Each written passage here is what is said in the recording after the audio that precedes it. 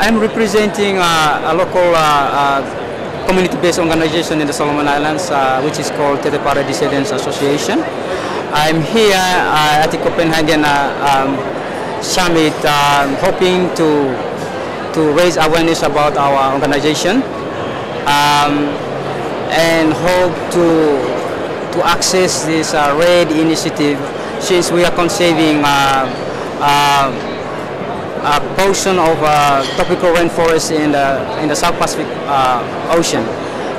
We hope that such an initiative will be very beneficial to all of us Pacific Islanders, since most of the RED initiative carried about by the African, Asian, and only I think PNG is benefiting apart from us. So I think this is an initiative good initiative for those of us who come from the small island developing states. Yes, the island is virtually uninhabited, and because of its uninhabitation, the